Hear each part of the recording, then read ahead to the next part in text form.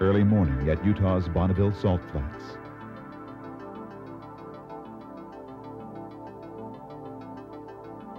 A caravan of experts moves silently across the salt toward a campsite. And the Cyclone LSR. A GMC truck team, including Bonneville veterans from Gale Banks Engineering, waste no time prepping the special pickup, fine-tuning race strategy, and doing what it takes to tweak the truck into top performance for an assault on the salt.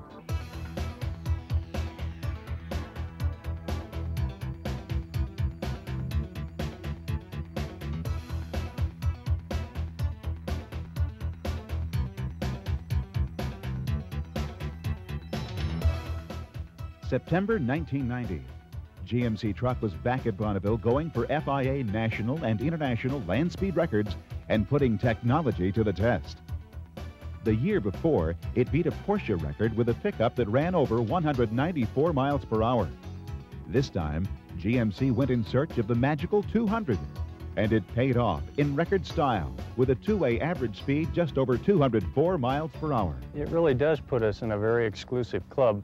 When you consider the fact that we basically took a stock compact pickup truck with a stock engine, and the only modifications are basically modifications that are available off the shelf today, and adapted that truck and made it capable of going over 200 miles an hour, that's quite an achievement. It is exciting.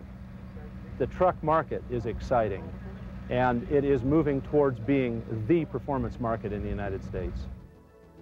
This is the Cyclone LSR.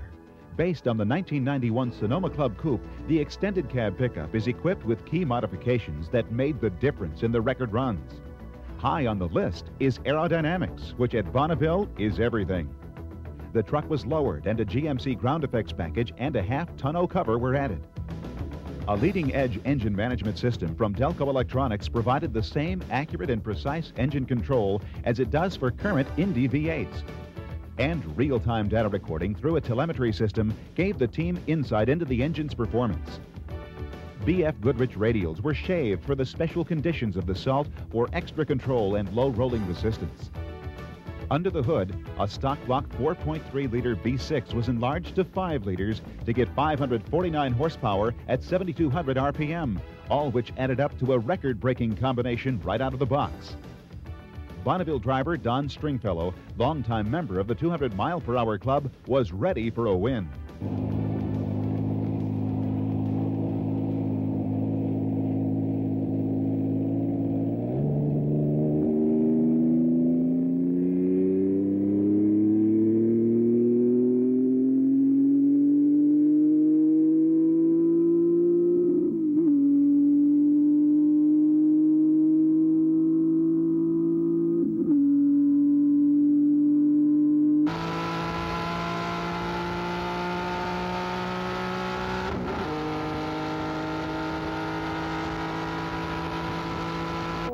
The Cyclone LSR ran a one-way speed just over 210 miles per hour.